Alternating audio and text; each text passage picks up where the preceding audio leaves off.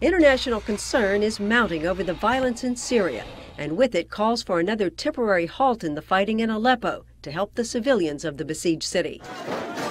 The Syrian Observatory for Human Rights says airstrikes and shelling in and around Aleppo this month has killed 422 civilians, including 142 children.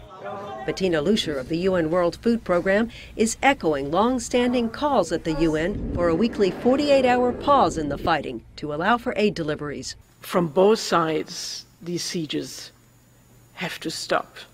It's inhumane, awful, disgusting, nightmarish.